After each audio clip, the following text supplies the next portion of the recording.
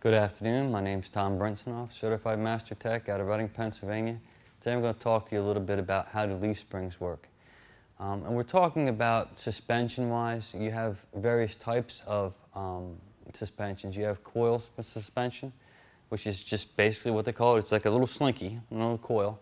You have a leaf spring, which is basically one long piece of metal, several different pieces of metal hooked together in a series going up and down, and then as the weight comes down on it, it bends almost like a horseshoe. You have coil-over strut, which is basically a big cartridge filled with gas, and then a spring on top, a coil spring on top of it. You have shocks.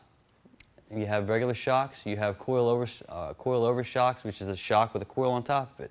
It basically just breaks down how it's terminology. All they do, basically coils, leaf springs, shocks, all they basically do is they take the bounce and the shock when you hit a pothole, or in some cases you drive up over a curb.